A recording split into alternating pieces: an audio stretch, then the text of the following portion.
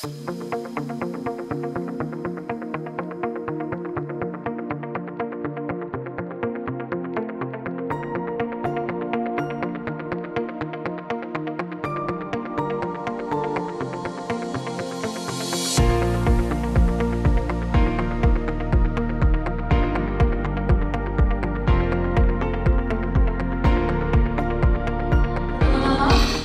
panitia yang ada di sini, saya ingin mengucapkan selamat datang di acara seminar JPAL Southeast Asia yang berjudul Menjawab Tantangan Perubahan Iklim, Upaya Pengentasan Kemiskinan dalam Pembangunan Berkelanjutan.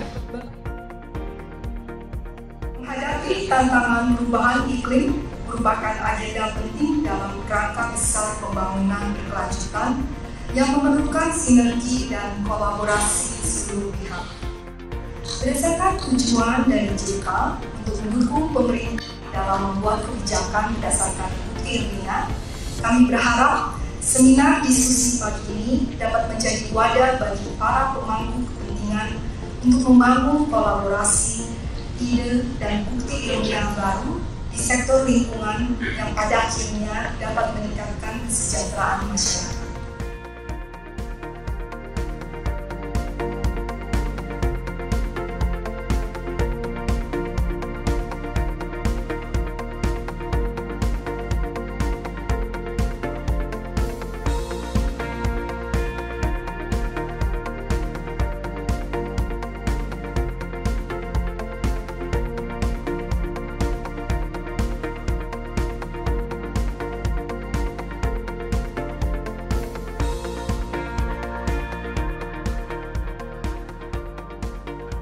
Masalah lingkungan itu adalah masalah weak problem. Jadi masalah yang banyak sekali yang terlibat, sehingga yang diperlukan adalah platform untuk kolaborasi. Platform kolaborasi yang kuat adalah platform yang berdasarkan pada scientific base. Karena dari situ kita bisa belajar, dari situ kita bisa menyesuaikan, dari situ kita bisa mendevelop kebijakan baru, mengukur keberhasilannya dan lain sebagainya. Policy itu penting ya, jadi perlu backup research yang bagus untuk nanti akhirnya menghasilkan policy yang efektif. Efektif itu juga nanti akhirnya pemerintah yang mendapatkan manfaat dan tentu saja masyarakat secara keseluruhan in terms of effort yang dikeluarkan, resource yang dikeluarkan seperti budget juga nanti efektif gitu.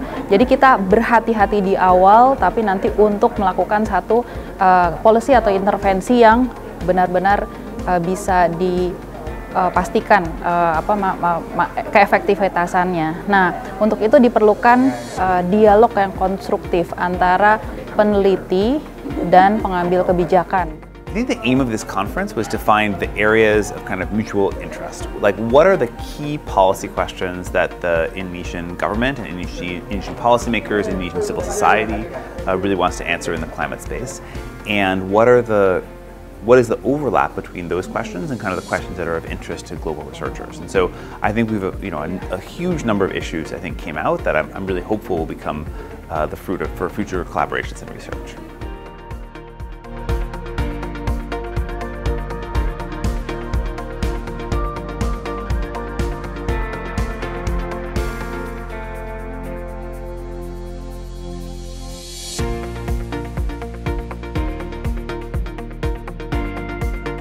Clean energy access that is sustainable. I think there's a lack, some aspect of sustainability in clean energy access, and there's two parts related to the clean energy access, which is cooking, clean cookings, and electrifications. And I think in the discussions in today's are very fruitful. And in terms of electrifications, there's a need on initiative for the demand as well, and then from the supply side. But then there's some realizations from the discussions that supply side seems to be very limited, and what can we do on the demand side as well? Blue economy, pengembangan blue economy ada 3 pilar. UNDP documents, UN documents, World Bank documents selalu menyampaikan sustainability dan economic growth. But the equity issue gitu ya, who gets what and how the profit or the net benefits itu being distributed, itu adalah hal yang sangat penting untuk kita encourage atau untuk kita pay attention dan concern ya untuk di Indonesia, karena kita mempunyai 2,5 atau lebih ya, no actually 4 juta nelayan yang directly related atau rely on sumber daya kelautan. There's so many topics and questions that really need to be addressed. Where I feel that the evidence can be useful is helping us think about where there could be points that we can make real inroads into addressing these kind of topics. Where should we be investing our resources on the policy side? Where can we make the most difference? And so for me, having the conference here today and having these discussions of trying to understand what might best work, how can we develop more evidence to figure out what works, and where should we invest our scarce resources to try to make a difference is just so important. JPAL Southeast Asia is really excited about working in this area. Right now we have researchers working on a variety of topics. For example, we have researchers working on coffee certification, finding really promising results of how it can affect livelihoods. We're starting to develop projects, our affiliates are starting to develop projects on topics such as disaster insurance. We also have a lot of forestry work as well.